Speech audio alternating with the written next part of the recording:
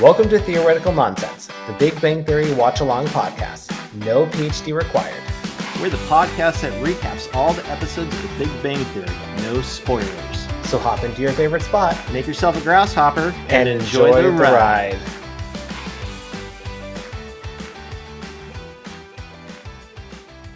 So, welcome to our bonus episode where we are discussing Across the Spider-Verse. Ryan and I watched Spider-Man. the new Spider-Man, and we just kind of want to share our thoughts and opinions on it. So this is a bonus episode.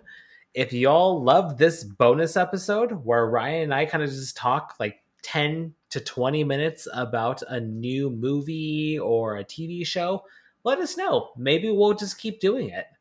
Maybe we'll actually watch a Star Trek. Maybe not. Maybe not. Who knows? Anything can happen. Anything can happen right now.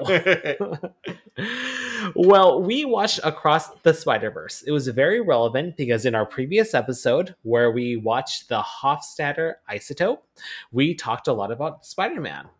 So if you haven't checked out that episode, check it out now. Well, maybe after this episode, but check it out at some point. But we were inspired to talk about Across the Spider-Verse because of our IQ point on Spider-Man. But to know more about that, you should listen to that episode. It's a good episode. Yeah. So, you know what? Bonus episode. We'll keep it brief. We'll keep it short. Let's just dive in. Across the Spider-Verse. And we will be going into full spoilers. So if you haven't watched the movie yet and you don't want to be spoiled, stop now, watch the movie, and come back right here. Ryan, take us away. You know, when Spider-Man Into the Spider-Verse came out, I didn't even know what it was. And I saw a preview. I'm like, oh, they're making an animated feature. And I was thinking of something like the Batman animated features or even the Constantine animated features, which are fun, but most of them go straight to DVD or straight to video. And I watched Into the Spider-Verse. I'm like, that is, and it's right, its own Spider-Man feature film. And this one, Across the Spider-Verse, blew me away. I loved it. It is a contender for one of my top Spider-Man films right now. It really is. Like, this was incredible on so many levels. Like, even if you don't like or do a lot of animated stuff, this is done so well. It's mind-blowing. It's it's artistic. You know, they're different art styles for each universe. Works for me. I love it. And so, like, each universe gets their own particular theme and style. And it is beautiful and wonderfully done. Masterfully done. Like, it has everything. It has comedy, it has action, it has heart. I actually almost cried at a couple of points. And right? I was like, wow, this is like so moving. It's like, I guess it hits me a little harder as like a new parent.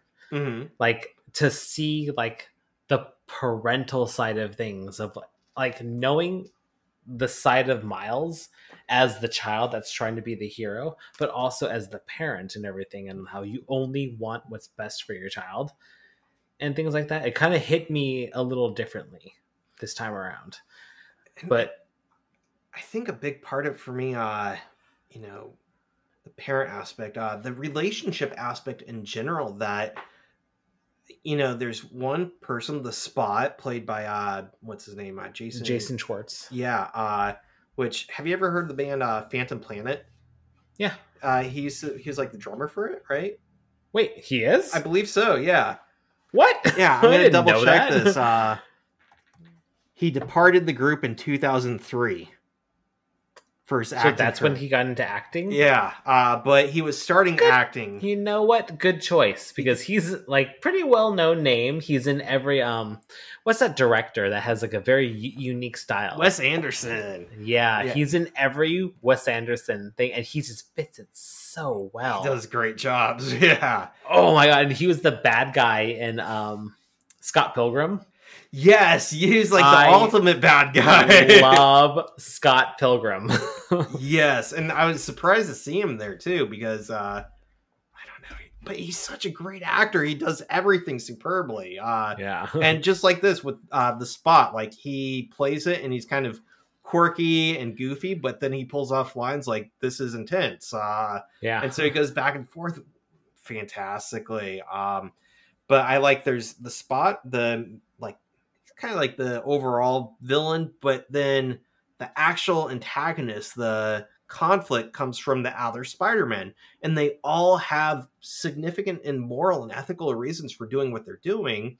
Uh, and like you said, you are connecting with the parenting, and I was connecting with the romance side of Miles and Gwen being romantically interested, but they both have different perspectives of what's right and needs to be done.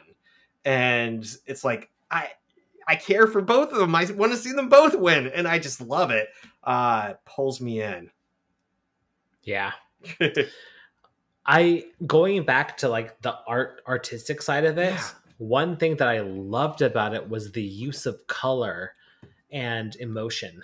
Like one of the first scenes in the beginning is like when Gwen is explaining like where she is at presently, Yeah. and the background and like the whole like pastelly kind of like watercolor like shows a very feminine side, a feminine vulnerability, and like the blue represent her sadness and everything like that. And when she's having conflict with her father, and then he kind of reaches out to her like, "Hey, I just want to make sure that you're okay."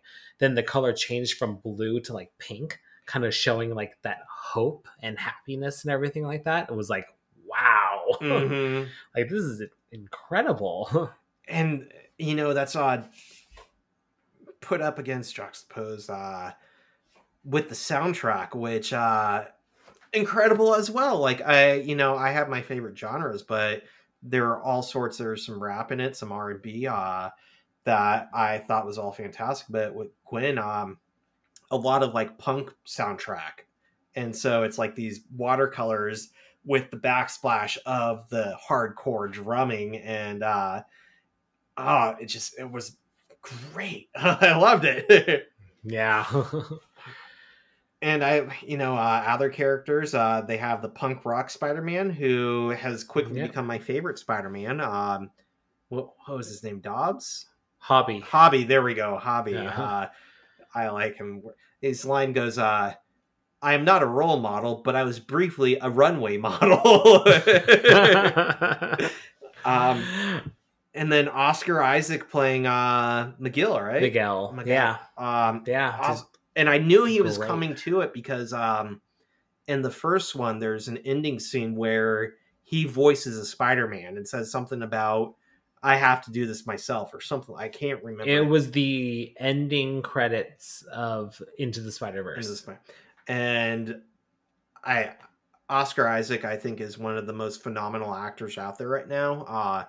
I would just love to see him in more stuff after seeing Ex Machina.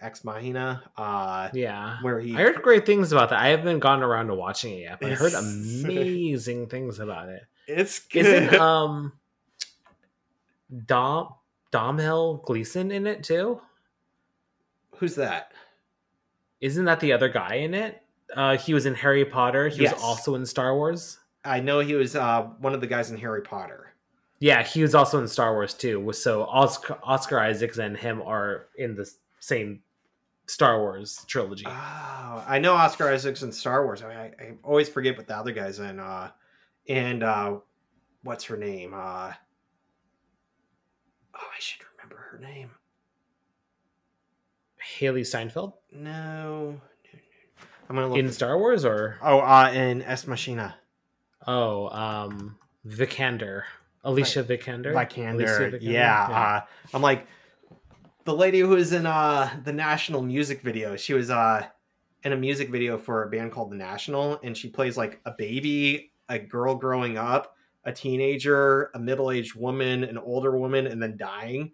And she plays all the parts like perfectly. She's amazing. But Ex Machina, like, I thought Oscar Isaac could only play sociopaths. because of that. I'm like, he's going to get typecast. I'm like, he did an excellent job, Yeah. but I'm scared of him. I do. God, the first time that I saw him, he played like a villain. Actually, the first two times I saw him, he played a villain. He was a villain in Driver. Was it Driver with the guy who plays Ken? Fuck. In Barbie. Ryan Gosling. He wasn't.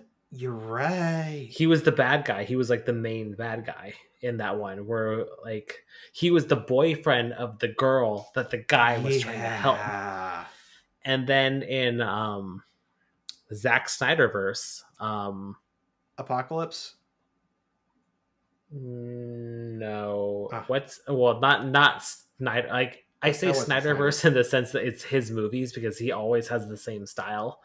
It was that one where all the girls were like kind of in a dream world. Oh, Sucker Punch. Yeah, he was the bad guy, and so he was blue in Sucker Punch, and he can sing too because he has a couple songs in that, right? Yeah, and they're great. But he was X-Men Apocalypse. He played Apocalypse. Yep. And then he plays a good guy in Star Wars, and yeah, I was like, damn. And then there was another movie. I can't remember the name of it, but it's about a high school reunion.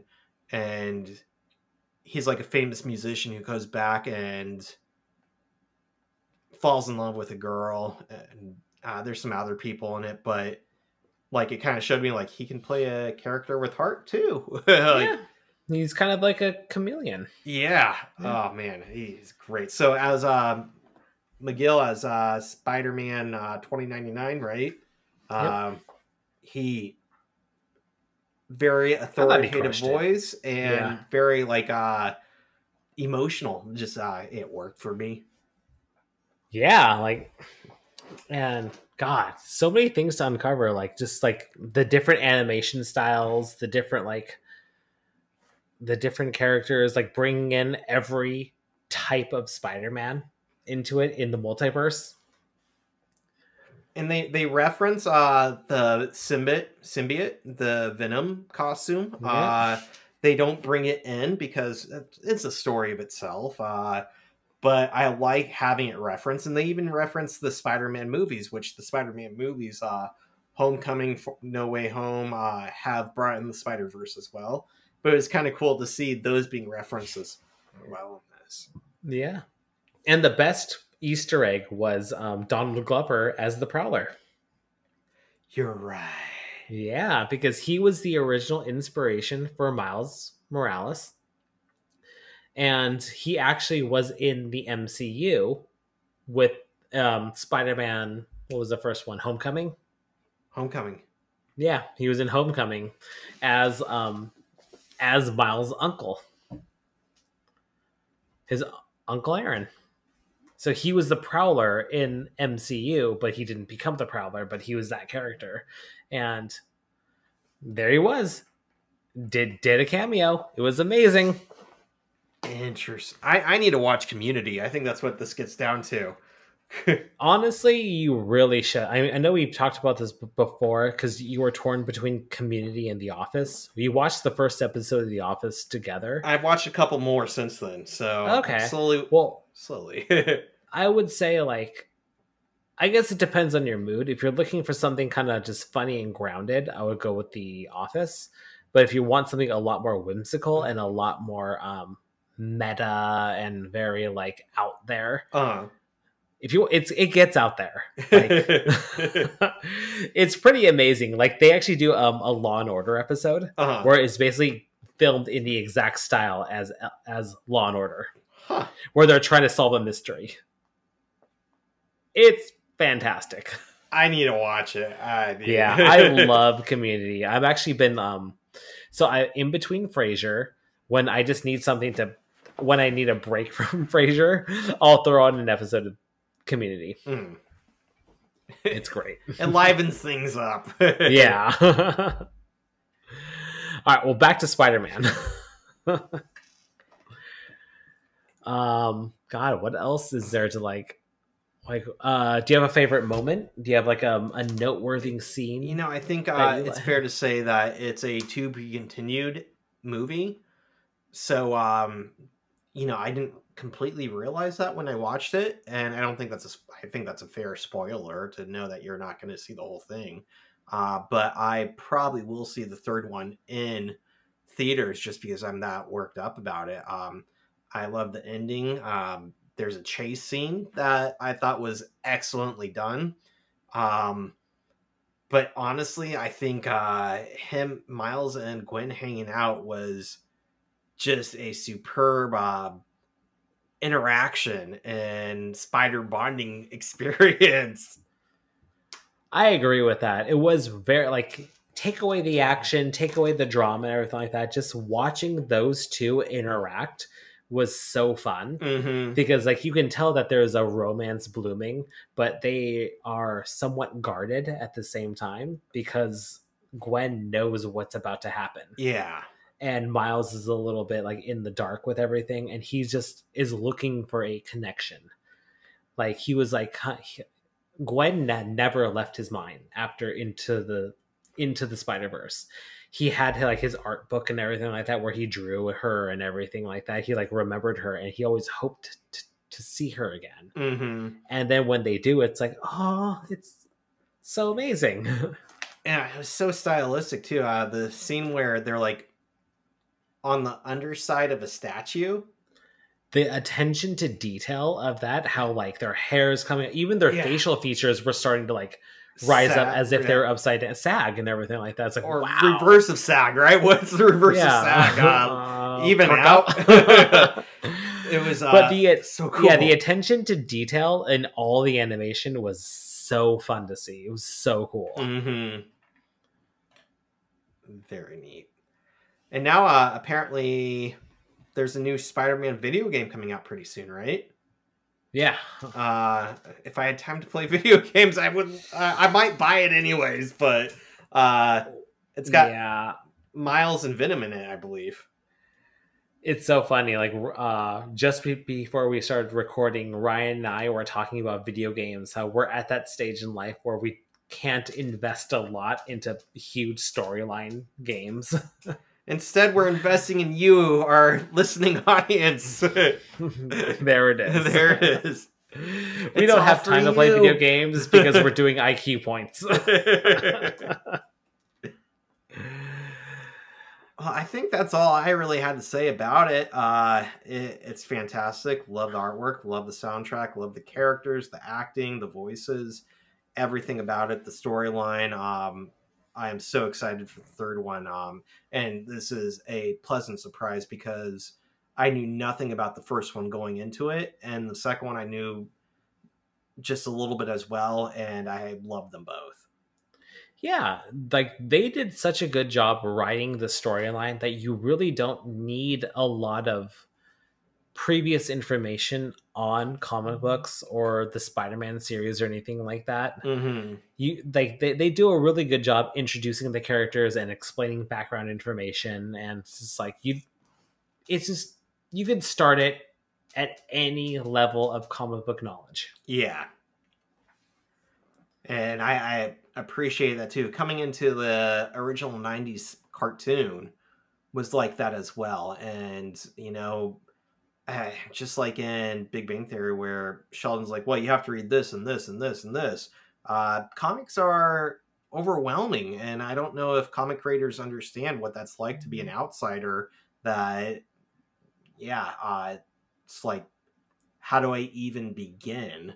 And these movies make a very, there's so much, but they put it together that just start at the beginning of the movie and you are fine. Yeah. And it was that, I guess, since we're going into full spoilers, I had no idea that this was going to, that there was a third one planned already. I had no idea. So by the time I got to that cliffhanger at the end and that twist at the end, which I won't say, I don't want to say twist, but I was like, holy shit. God. Yeah, so good. If you haven't seen it, just watch it. I know even if you're not into animated stuff, it's incredible. Incredible storytelling, incredible voice acting. It's all very, very phenomenal art. Yeah. I love it. Yeah. So check it out. Yeah.